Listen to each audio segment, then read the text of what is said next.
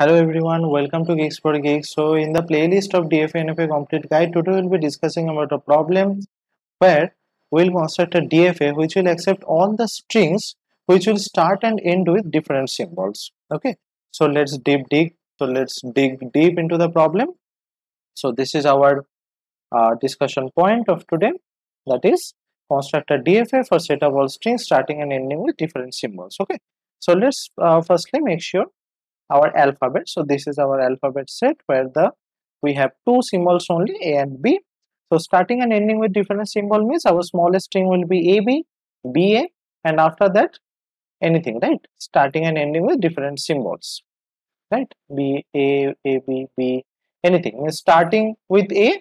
If the string is starting with A, it should end with B. If the string will start with B, it should end with A. Okay, we won't accept null or the length one strings, okay, because length one strings are null. Here we can consider that these strings are basically starting and ending with same symbols. Okay, it is not different, right? It's in the same symbol, so we won't accept them.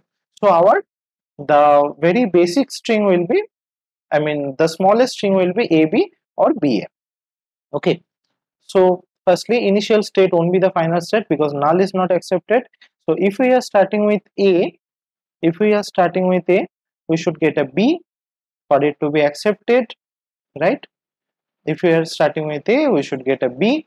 B should be the last symbol in the string. Okay, B should be the last symbol in the string. So if it is getting another multiple B's, it will be accepted, but if it is getting an A, okay, it should come back to the intermediate state because our last symbol should be B.